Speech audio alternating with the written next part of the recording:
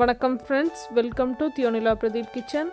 இன்றைக்கி நம்ம பார்க்க போகிற ரெசிபி ஜீரா ரைஸ், சீரக சாதம், அப்படி இல்லைன்னா ஃப்ளேவர்டு ரைஸ், எப்படி வேணாலும் சொல்லிக்கலாங்க. ரொம்ப ரொம்ப டேஸ்டியான பேசிக்கான ஒரு வெரைட்டி ரைஸ். இந்த ரெசிப்பியை நீங்கள் பொட்டேட்டோ ஃப்ரை, பன்னீர் கிரேவி கூடலாம் சர்வ் பண்ணிங்கன்னா இதை அடிச்சுக்க ஆளே இல்லைங்க, அவ்வளோ சூப்பராக இருக்கும். இப்போ இந்த ரைஸை எப்படி பண்ணுறதுன்னு பார்க்கலாம். இப்போ இந்த ஜீரக சாதம் பண்ணுறதுக்கு என்னென்ன தேவைன்னு பார்க்கலாம். 1 டீஸ்பூன் அளவு சீரகம், 1 துண்டு பட்டை, 3 கிராம்பு, 3 ஏலக்காய், 2 பிரியாணி இலை, ஒரு 4-5 முந்திரி பருப்பு. முந்திரி பருப்பு வந்து ஆப்ஷனல் தாங்க, வேணும்னா சேர்த்துக்கோங்க, இல்லைன்னா அதை விட்டுடலாம். அப்புறம் இது பண்ணுறதுக்கு நான் இன்றைக்கி 1 கப் அளவு பாஸ்மதி அரிசியை நல்லா கழுவிட்டு எடுத்து வச்சுருக்கேன். இந்த ஜீரா ரைஸை நான் அன்றைக்கி குக்கரில் எப்படி பண்ணுறதுன்னு தான் காட்ட போகிறேன். மொத்தமே இந்த ரைஸ் பண்ணுறதுக்கு 10 நிமிஷம் தாங்க ஆகும். அவ்வளோ ஈஸியான ரெசிபி. என்னைக்காச்சும் நீங்கள் வந்து கிச்சனில் கம்மியான நேரம் செலவழிக்கணும்னு நினச்சிங்கன்னா அன்னைக்கு இந்த ரைஸை நீங்கள் வீட்டில் செய்யலாம்.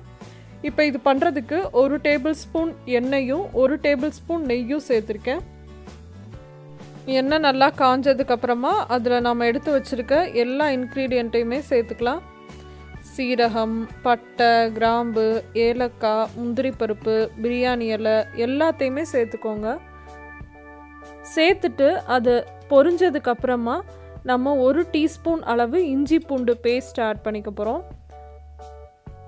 இஞ்சி பூண்டு பேஸ்ட் வந்து ஆப்ஷனல் தாங்க, அது சேர்த்திங்கன்னா நல்ல ஃப்ளேவராக இருக்கும், அதனால தான் நான் அது சேர்த்துக்கிறேன். இஞ்சி பூண்டு பேஸ்ட்டோட பச்சை வாசனை போனதுக்கப்புறமா அதில் நாம் 2 பச்சை மிளகாவும் நம்ம எடுத்து வச்சுருக்க பாஸ்மதி அரிசியையும் சேர்த்துட்டு ஒரு 2 நிமிஷத்துக்கு அரிசியில் இருக்க தண்ணிலாம் போகிற மாதிரி நல்லா வறுத்துக்கோங்க. அப்படி பண்ணுறனால பாஸ்மதி அரிசி வந்து நல்லா உதிராக வரும். அரிசியை நல்லா வறுத்ததுக்கப்புறமா நான் இங்கே வந்து தண்ணி கொதிக்க வச்சுருக்கேன். 1 கப் பாஸ்மதி ரைஸ்க்கு 1.5 கப் தண்ணி, அதை வந்து இதில் சேர்த்துக்க போகிறோம். நல்லா கொதிக்கிற தண்ணியை சேர்த்துக்கோங்க, அப்போ தான் வந்து பாஸ்மதி அரிசி நல்லா உதிரியாக வரும். இப்போ இதில் தேவையான அளவு உப்பு சேர்த்துட்டு நல்லா கலந்து விட்டுட்டு தண்ணி நல்லா கொதிச்சதுக்கப்புறமா மூடி வச்சிடலாம்.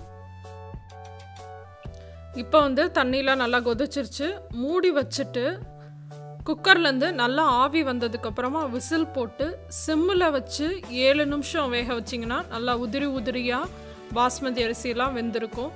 அப்படி இல்லை உங்களுக்கு கொஞ்சம் சாஃப்டாக வேணும் அப்படின்னு நினச்சிங்கன்னா இன்னும் 2 நிமிஷம் விட்டு எடுத்துடலாம். நான் 7 நிமிஷம் விட்டுருக்கேன். இப்போ 7 நிமிஷத்துக்கு அப்புறமா ப்ரெஷர்லாம் நல்லா இறங்கினதுக்கப்புறமா ஓப்பன் பண்ணிட்டேன். பார்த்தீங்களா, பாஸ்மதி அரிசிலாம் நல்லா வெந்து உதிரியாக இருக்குது. இது கூட பன்னீர் கிரேவி, பொட்டேட்டோ ஃப்ரை கூடலாம் சர்வ் பண்ணிங்கன்னா ரொம்ப ரொம்ப டேஸ்ட்டாக இருக்குங்க. அந்த அரிசியில் வந்து ஜீரகம், அந்த வாசனை பொருளாக சேர்த்துருக்கோம் இல்லையா, அதோட ஃப்ளேவர்ஸ் எல்லாமே இறங்கி ரொம்ப டேஸ்ட்டாக இருக்கும். கண்டிப்பாக இந்த ரெசிபியை வீட்டில் ட்ரை பண்ணி பாருங்கள். ட்ரை பண்ணி பார்த்துட்டு எப்படி இருந்துச்சு அப்படின்ற உங்கள் கமெண்ட்ஸ் அண்ட் ஃபீட்பேக்ஸை மறக்காமல் என் கூட ஷேர் பண்ணிக்கோங்க. இந்த ரெசிபி உங்களுக்கு பிடிச்சிருந்துச்சுன்னா லைக் பட்டனை ப்ரெஸ் பண்ணுங்கள். இன்னும் நிறைய ரெசிபீஸ் தமிழில் பார்க்க தியோனிலா பிரதீப் கிச்சனை சப்ஸ்கிரைப் பண்ணுங்கள்.